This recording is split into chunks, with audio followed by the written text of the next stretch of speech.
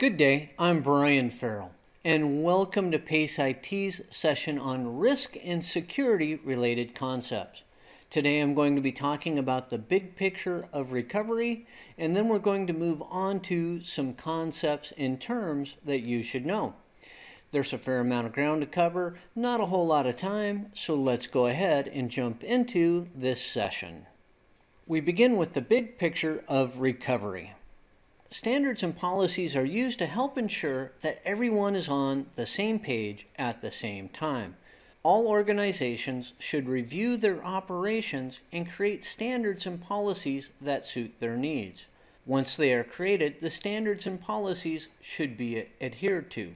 This includes all of the information technology systems. By stressing the importance of standards and policies, risks to an organization can be reduced and security can be strengthened. All policies and standards should be reviewed on a periodic basis to help ensure that they remain relevant and be updated as necessary. One of the standards or policies that should be created is the Disaster Recovery Plan. A disaster is any event or emergency that goes beyond the normal response resources, as in an earthquake or a flood or a major fire. The longer a business is not able to function, the more damage is done. The Damage Recovery Plan, or DRP, detail the steps to recover from a disaster situation, as in when the off-site backups need to be used or if a fallback site needs to be brought into operation. They also have sections dealing with how to help ensure employee safety. A sub-element of the DRP is the Business Continuity Plan, or BCP. A BCP includes an impact analysis of the business effects of down systems. The impact analysis helps to identify single points of failure in the business system. A BCP helps to prioritize what systems or processes need to be brought back first to get an organization operational again. It identifies mission-critical systems, processes, and data. The Business Continuity Plan helps to guide the creation of the Disaster Recovery Plan. Now let's talk about some concepts and terms that you should know. First up is single point of failure. A single point of failure is a system or component that, if it goes down, has a major impact on operations. An example of a single point of failure is if a key router goes down and it prevents customers from ordering products. That's a single point of failure. Once identified, these failure points can be mitigated through several different methods, such as redundant systems, as in adding a backup router to the previous example, or maybe a redundant power supply. Single points of failure can also be mitigated through system redesign, as in removing that point of failure through a redesign of the system. You should also be familiar with uninterruptible power supplies, or the UPS. A UPS will mitigate power issues that can have a negative impact on sensitive networking components. It conditions the incoming power to remove spikes and sags in the current, helping to ensure that the flow of current is even and consistent, which is very beneficial to your electronic and networking components.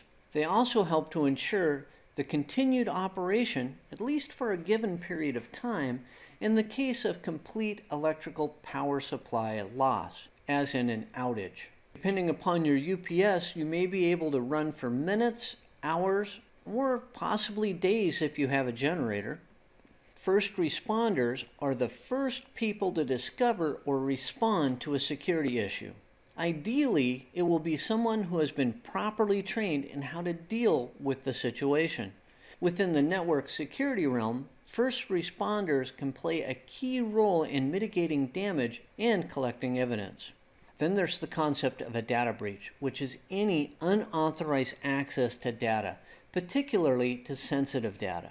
Breaches may be unintentional or intentional. They may also occur from inside the network, so internally, or they may originate from an external source, so they may come from outside of your network. The severity of the breach is greatly determined by the sensitivity and the quantity of the data that's been accessed. Data breaches can be very expensive to organizations. They can result in a loss of reputation, which can lead to a loss of revenue. When it became known that Target lost sensitive customer information, credit card information, people became unwilling or uncomfortable with shopping at Target. Even though they quickly fixed the breach, the results lingered on. A data breach may result in a loss of business secrets, which may cost that organization a competitive advantage. And finally, data breaches may result in fines or penalties levied by governments or other organizations. User awareness and training can greatly reduce your security risks. Quite often, the weakest link in the security chain is the end user.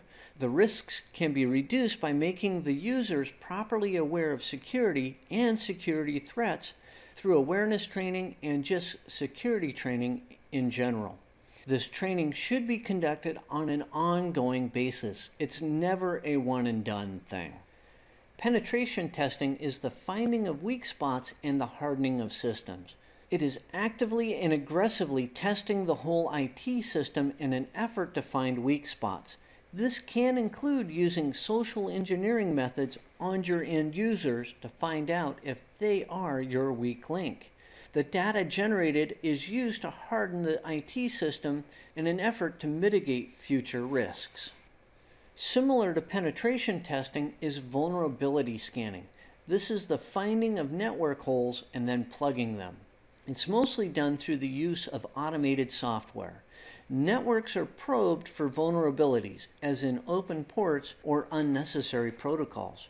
Once these ports or protocols have been identified, these holes into the network can then be plugged.